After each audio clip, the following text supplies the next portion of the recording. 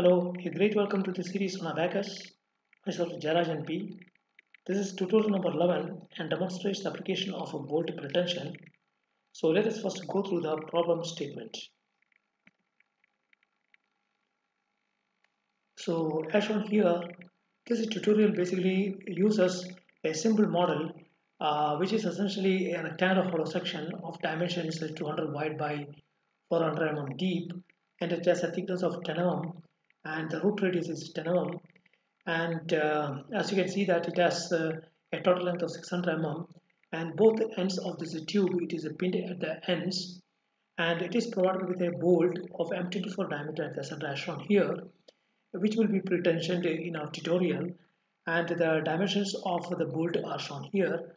The head has a dimension of 40 by 15 mm thick, and the shank length be 200 mm, and this is to ensure that the bolt it is a through bolt which passes through the section, and accordingly the shank length will be equal to 200 mm and the hole diameter will be 26 mm. We will use a single material here, that is steel with an E value of 2.1 into 10 raised to 5 Newton per mm square and a Poisson's ratio of 0.3, and we shall perform only an elastic analysis here. So let us start modeling the parts. As already explained, we have two parts. One is the rectangular hollow section and the second one is the bore through bolt. So let us start with the beam portion, which is essentially the rectangular hollow section. So the modeling space would be 3D deformable, solid extrusion, and all this is okay for us. So let us then first draw a rectangle.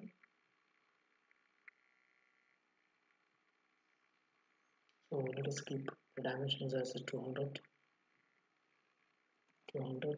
by 400.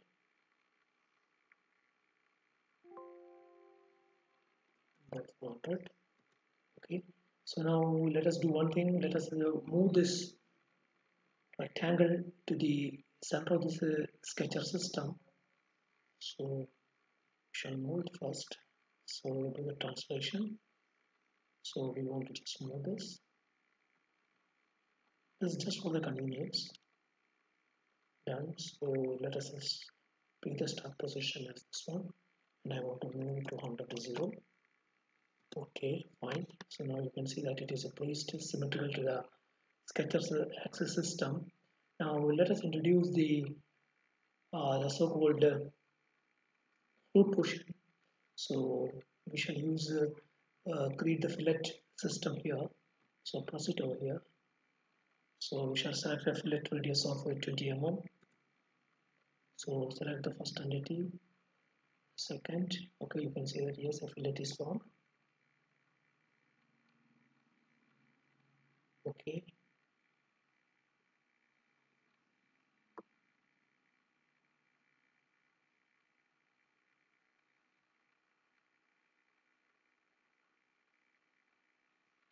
Okay, so we have formed the fillets at the four corners of the section. Now we shall create a small offset. Okay, so that we will be able to generate the inner surface as well.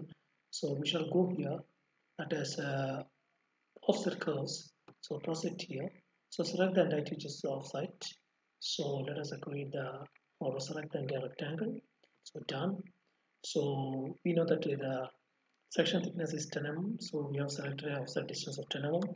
Okay, now it asks us whether the offset shown is correct. So this is the original one, this is the offset, so it is acceptable to us. Okay, so this means that we have completed our sketching. We can proceed straight away for the extrusion. So done. So now the length will be 600 mm. So input 600 mm. Okay, so as you can see that yes, the cross section is generated. So let us first proceed for partitioning the cross section. This is because as you can see that yes, it consists of the straight areas, also it consists of the curved areas. So it is always better to do the partitioning. That will help us a lot in the meshing activity as well. So let us first proceed for the partitioning. So go here and define the cutting plane. Okay, the point and the normal. So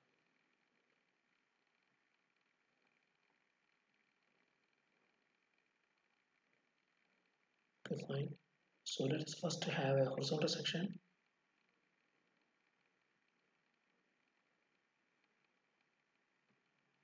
Okay, you can see that yes, it is split into two parts. Now similarly, let us proceed for having the other section also, other partition also. So we shall proceed in the same way. Select the partitions.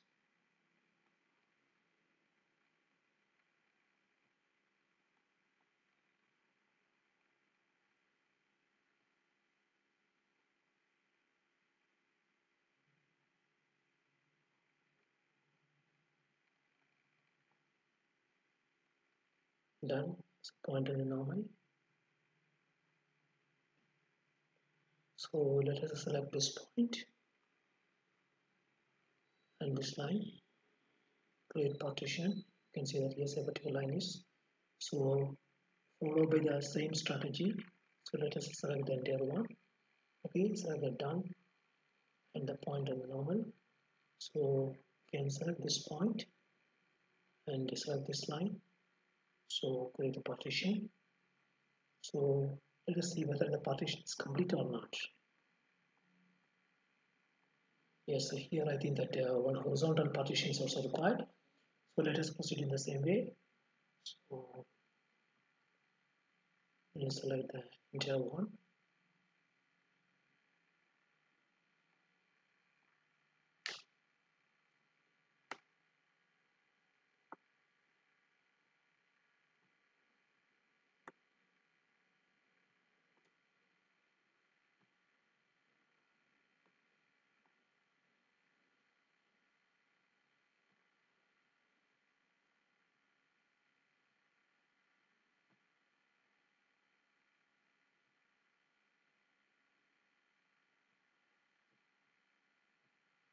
Okay, fine. So as you can see that yes, our partitioning across the cross section is complete.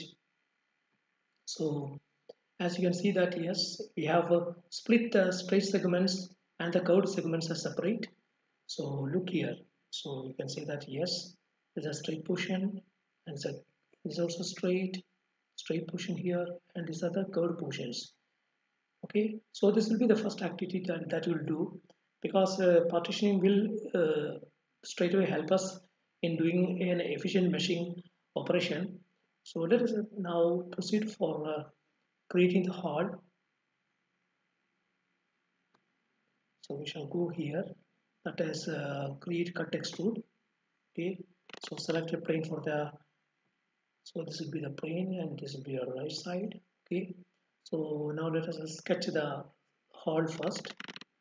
So let's sketch the section. So that is a, so let us proceed for sketching the section. So we shall first proceed for creating a hall.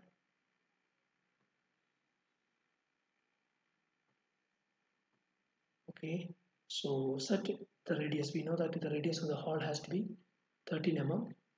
So set to 13 mm. Okay, so our sketching is complete. So let us proceed for the extrusion.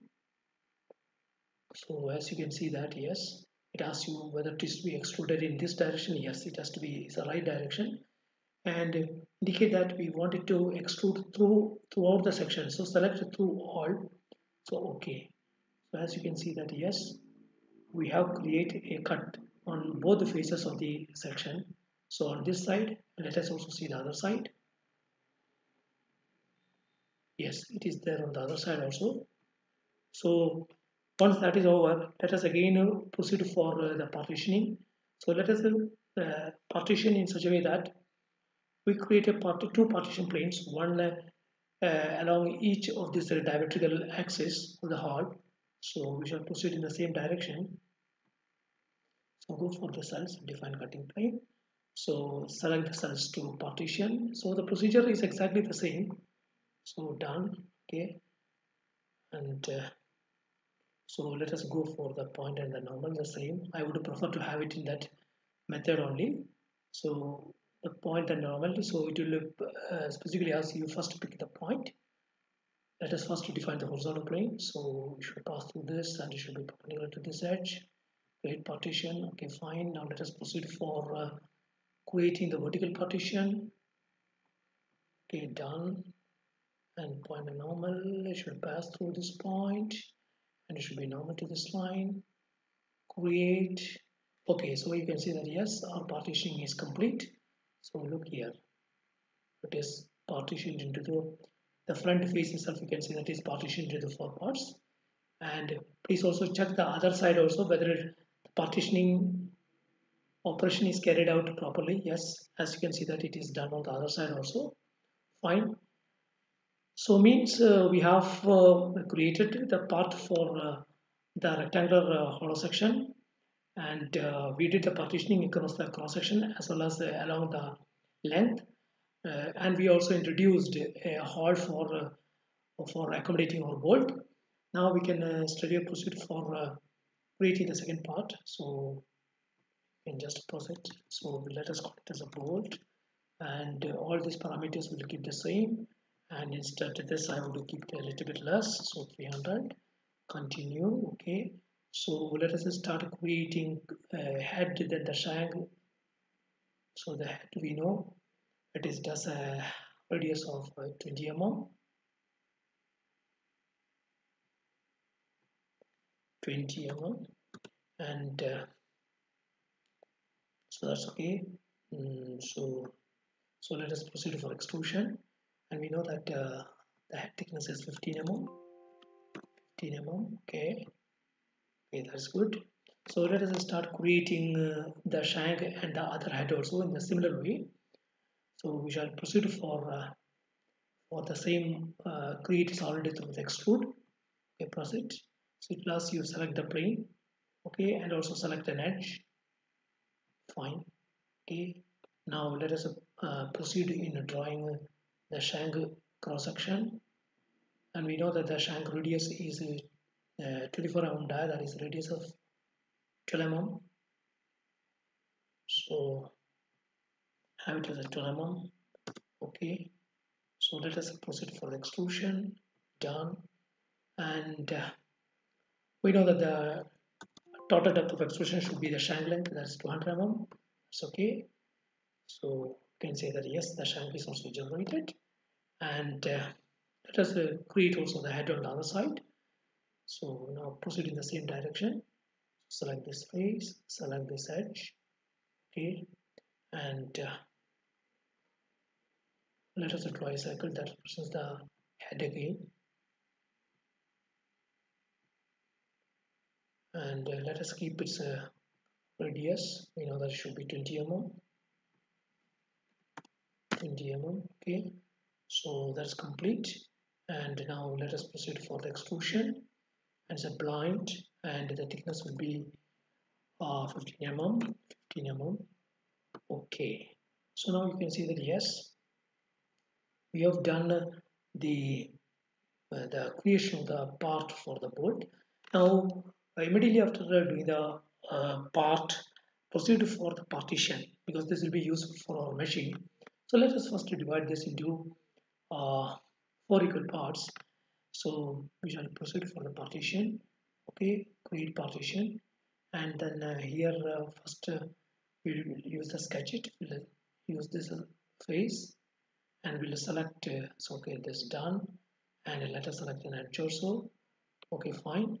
So let us draw 2 lines along the diametrics. So this is one diameter axis, and let us also draw the vertical one.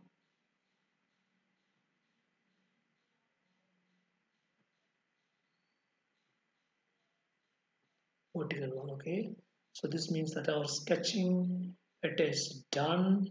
Okay, so you can say that yes, it is already sketched. We have sketched 2 lines, and please remember that sketching is done to help us to do the partition using the method available to us. Okay, so let us proceed for the partition now.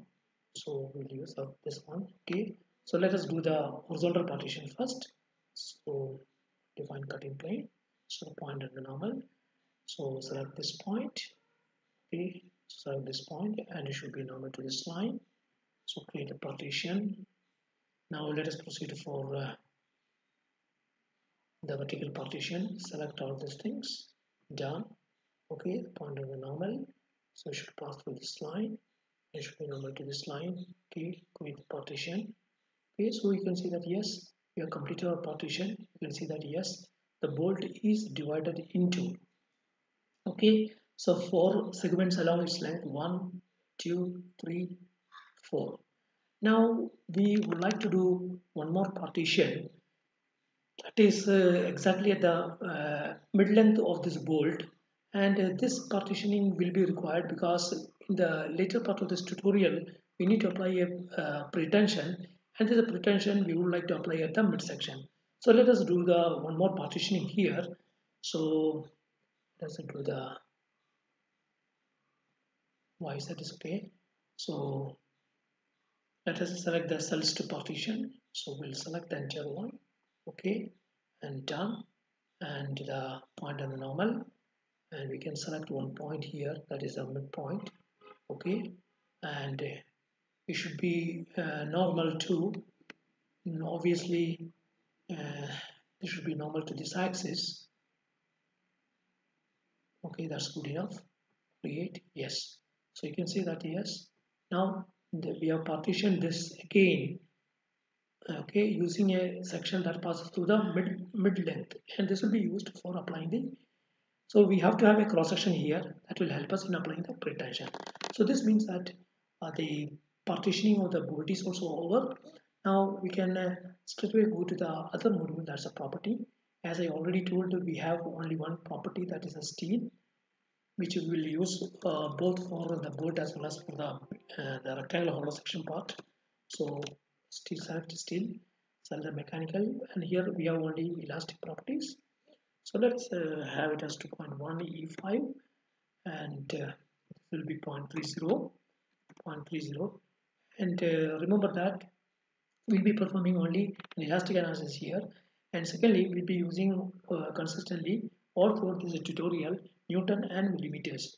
So this means that we have defined the property. Okay, now let's create a section with this property. So let's see that section steel. Okay, this is okay for us, and let us, this is also acceptable. So now let us start assigning the sections to the parts. We'll first select the beam, so assign this a section. So select the regions, done. Okay, now this is okay for us. Okay, so we find that yes, the section along with the property is assigned to our rectangular RHS portion. Now let us select the bolt. Okay, let us assign the same material. Okay, so select the regions, right, done. Now this is okay for us. Okay, so this means we have assigned the correct properties to both the parts, that is to the rectangular hollow section RHS and also to the bolt. Now we can proceed for the next module, the assembly. As you know, in this module we need to place all the segments correctly.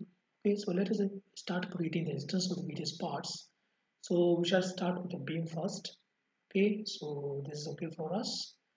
Now we need to place our bolt properly, okay, so that it passes through this hole. So let us create an instance of the bolt. So bolt here. Okay, so remember the instance type, we'll choose it as dependent, with the meshing will be done on the part. Okay, so this is okay for us. So now we shall proceed for adjusting, translating, rotating the various components, okay, in order to arrive at the final model. So as you can see that first of all we need to rotate. Okay, we need to rotate the bolt, okay, to 90 degree. It has to come to this parallel to the x-axis. So let us first rotate the bolt. So we shall use the rotate instance. So select the bolt. Okay, so done, fine. Now we need to select the axis of rotation. So let us select the axis of rotation properly. Okay, I want to rotate it about the vertical axis. So I'll select one point over here, and the other point I will select along this. Okay, so 90 degrees okay for me. So Let me just zoom it. Yes, as you can see that it is correctly rotated and this final position is acceptable to me. Now we need to translate the bolt so that it will be coaxial with the hull. Go to the coaxial constraint. Okay, so select the cylindrical surfaces. The mobile is the surface, and the next one. Okay, this will be the surface, and we can see that the points are directed in the same direction. So this is okay for us. So you can see that yes, the bolt is now placed coaxially. Now we need to uh, move this again along the minus z axis so that this bolt, the underside of this bolt head, it touches the surface. So obviously this can be done very easily using the face-to-face constraint. Okay, so we shall use the face-to-face constraint here. So select the, so I think we can select this surface. It's okay for us. Okay, select this surface also, and this normals, check they are pointing in the same direction. Okay, and this distance should be 15 mm. That's head thickness. Yes, so this means that we have completed our assembly. As you can see, please see whether it is being rightly populated or not. Just rotate the model. You can see that yes, the bolt passing through the cross section, and you can see that yes, you have got the head or the other head also resting properly on the opposite face. So this means that our assembly is complete. So let us go to the other module, that is the step. So let us create the step. We'll call it as a step, for example, for applying the loading, or we can see that better step for applying the pretension.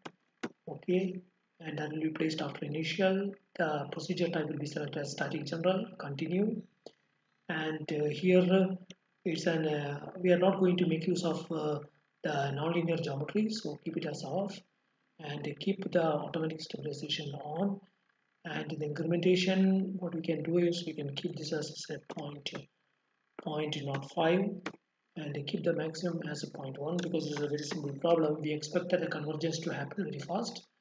So let us keep this as a minus 15 and keep this a little larger. So means okay, so we have created a step. Let us proceed for the next one, that's interaction. And in the interaction, first of all, we need to define the interaction property. So let us create the type, choose the type as a contact. Continue. Define both the tangential as well as the normal behaviors. The tangential will use the penalty function through a friction coefficient of, for example, say 0.30, and then again we go for the normal behavior wherein we will use the hard contact. So this is okay for us. So we define the interaction property.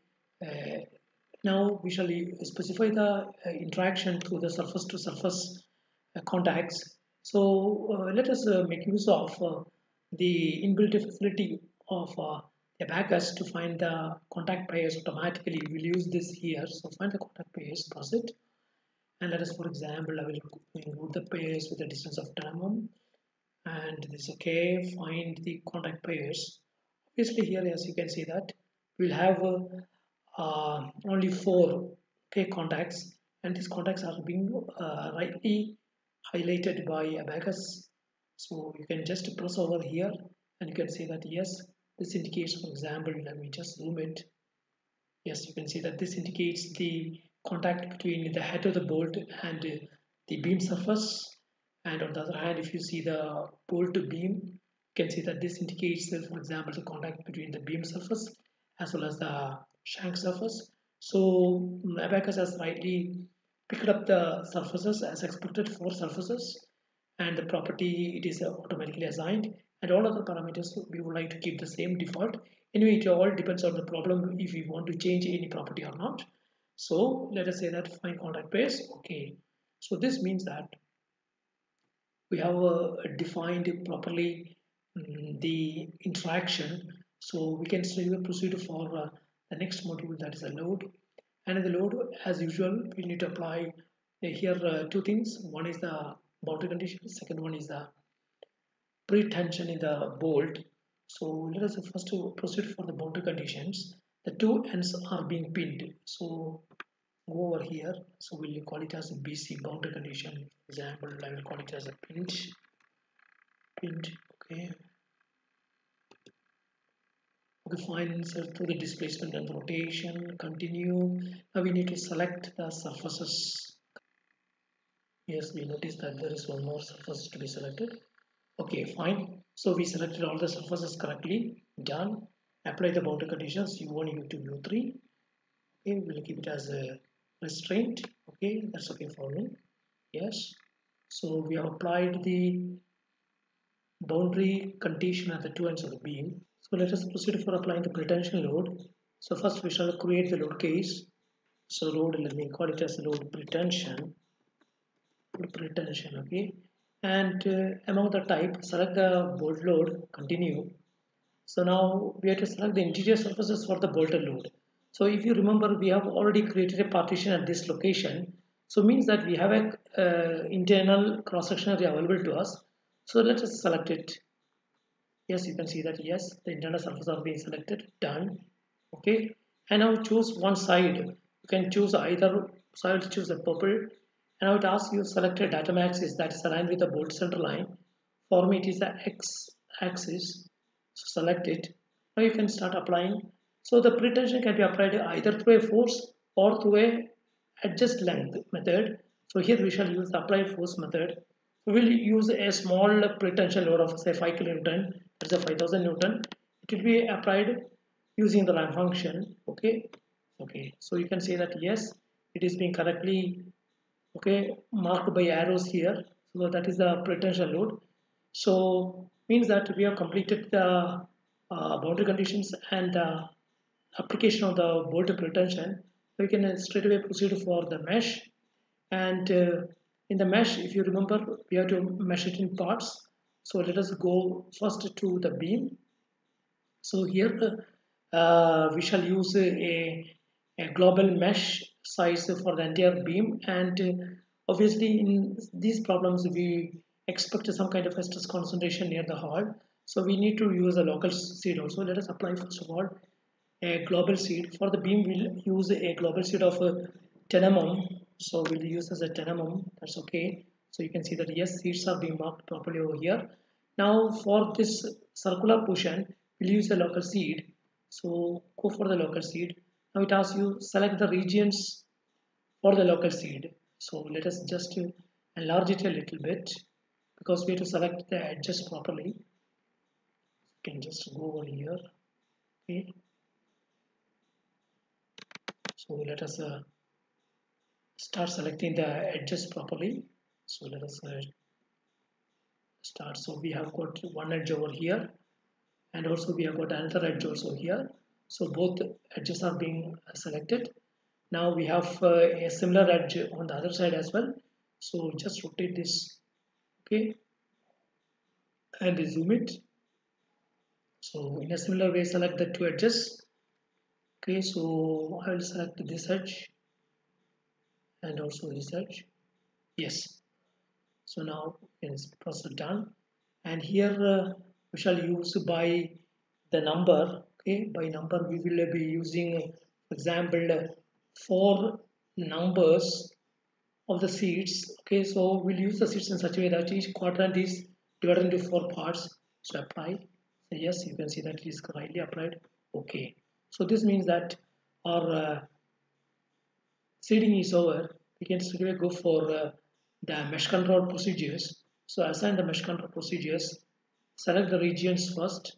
Okay, select the regions and done. And so here we will use hex elements, sweep, and the middle we'll choose the middle axis. Okay, okay, fine. And now going to the element selection, select the beam. Okay, done.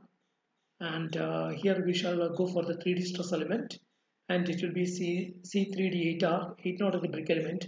Okay, so now we can proceed for the meshing. Okay, yes. So you can see that yes, the meshing is done properly. So you can just inspect over here. Okay, so it is being highly done. So you can just have the front view first. You can see that yes, it is being rightly done. So you can see that each quadrant is divided into 4 parts. Okay, so that's okay for us. And if we see the other side also, we can just rotate the model. Yes, we can see that the elements are acceptable to us. We need not have to do any kind of a checking because this is a small model. So that's all regarding the beam portion. Now let us similarly proceed for meshing of the bolt portion. So select the bolt. Okay, the bolt. I think that we can go only for the global seeding.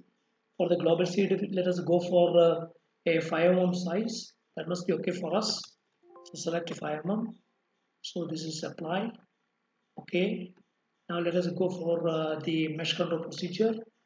So select the regions first. Done.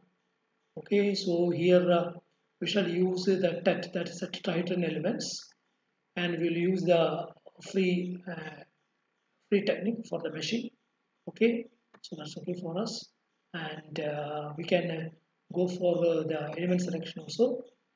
And the element selection, we shall select for the the quadratic 10 order array quadratic tetrahedron.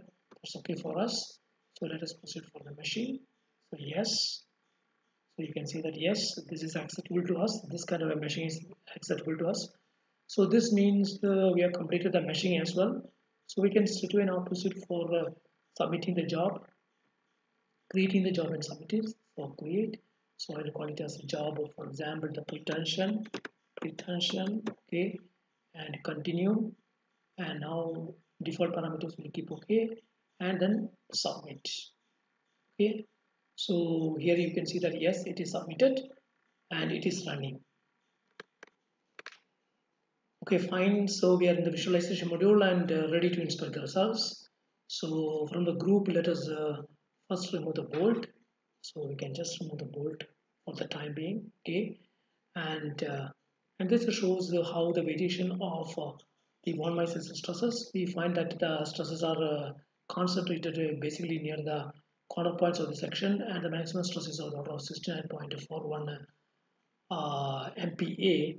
And on the other hand, if we take the bolt alone, so let us go here and inspect the stress distribution. So this is the stress distribution inside the section.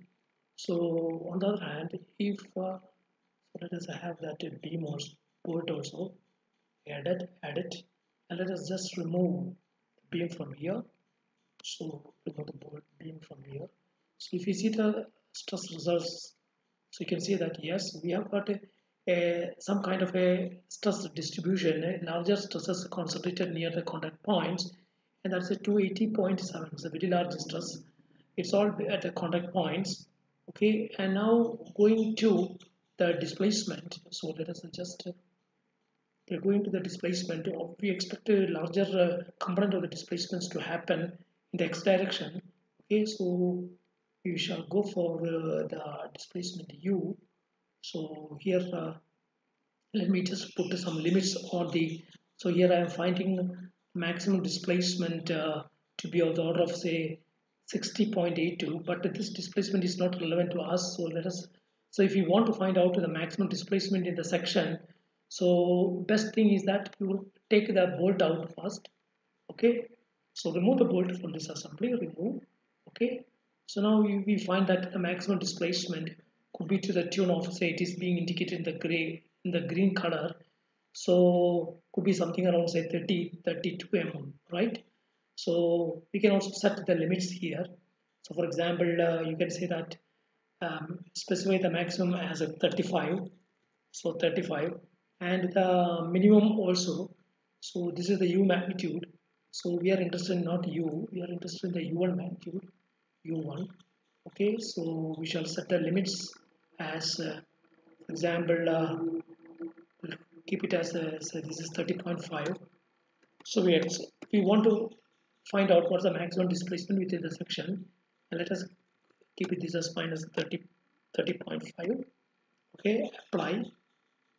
Okay, so here you find that the maximum displacement, as you can see, that it is at the center. Okay, right. So we expect that okay the part of the cross section will be pressed inside by the pretension and the bolt. Okay, and the maximum displacement within the section you can say that is of the order of say 30.5 mm. And if you see the other side of the section, you will find that yes, there is a similar kind of a displacement contour. Look here. So it has been this surface has been pressed inside by the applied pretension. So this means that Abaqus has rightly applied it, and here you can see that the maximum displacement is of the order of say it's again so if you see say yes 30.5 something around. Now if you rotate this cross section, okay, just rotate the cross section. So let us see the inside also.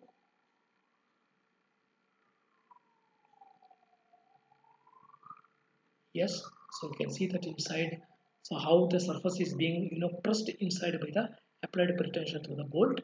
Now here I would like to show you one more thing, that is uh, you want to check whether the pretension has been properly applied or not. So let us see the section force in the bolt. So from this group what we can do is we can add the bolt here, add bolt, add, and let us remove the beam from here. Now we would like to know what are the section forces within the bolt.